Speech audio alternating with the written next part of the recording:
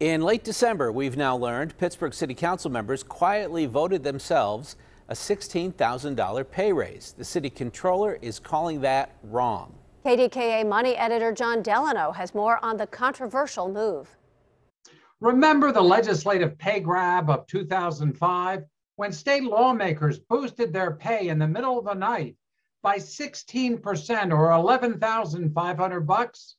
Turns out Pittsburgh City Council just voted themselves an even larger pay raise that the public didn't know a thing about. This was not in the original budget proposal. It was snuck basically into the budget at the close of the budget session this year or last year, and done without any public discussion, any public conversation. Pittsburgh City Controller Michael Lamb says a $16,000 or 22% pay raise was not in the original preliminary budget last September. That budget gave council members the same 3% increase other city workers got, a salary of $74,377.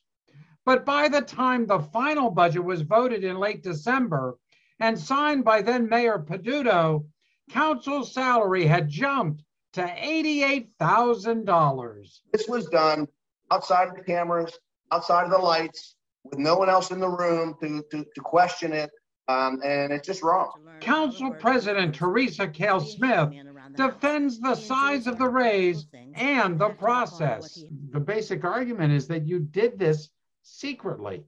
Did you do this secretly? Well, I think that's a poor argument. That's a made-up argument. We did not do it secretively. There were public hearings. There was ample opportunity. We had a special vote where we put all the amendments in. But Lamb says none of the 9 council members ever raised the 22% pay hike issue publicly during any hearings or discussion of amendments.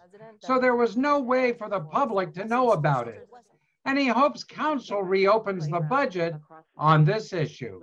If they feel that they're so worthy of this increase and they're proud to get behind it in a vote, then they should be willing to do so in a public meeting. And that never happened. Council President Cale Smith tells me the budget is always open and council members are free to make whatever changes they wish.